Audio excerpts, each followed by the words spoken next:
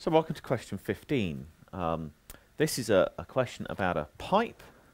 So here's our pipe, and it's subjected to a hoop stress of 150 megapascals, subjected to an axial stress of 30 megapascals, and a hoop axial shear stress of 80 megapascals. So if we write it down, we've got 150, 30, 80, 80. And actually, if we were going r theta z, we need to remember life is really 3D. So if we're going r theta z, that would be our stress tensor. The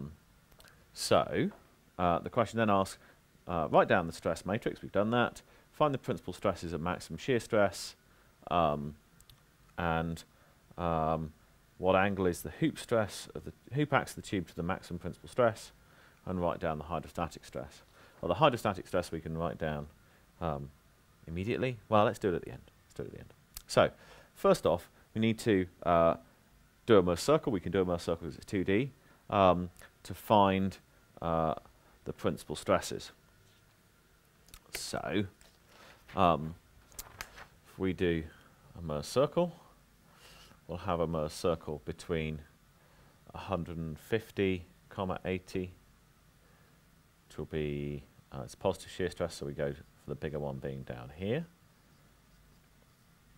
and 30, 80, and we draw a circle in between. This is our sigma axis, that's our Tor axis. The centre will be at the average of 150 and 30, so you add the two up, 180 divided by 2, you've got 90. That's the centre. And if you want to know the radius of Mohr's circle, then we've got 80, this is now 60, so it's a 3, 4, 5 triangle, and that's 100 megapascals.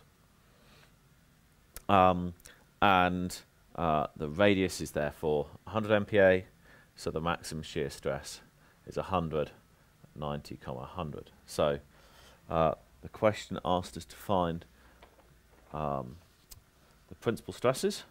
So the principal stresses are 90 plus minus 100, so that's 190 and minus 10. So we need to move the vertical axis to restore the 0 to our diagram. So the principal stresses,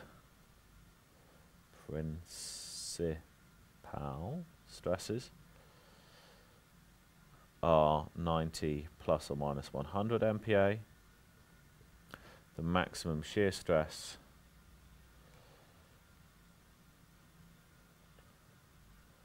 is 100 MPa, which is the radius of Mohr's circle. What's the angle to the hoop axis? Well, the hoop axis was the 150. So the angle to the maximum principal stress axis, that's 2 theta. And we can say that tan 2 theta is equal to opposite over adjacent, 80 over 60, which is 4/3.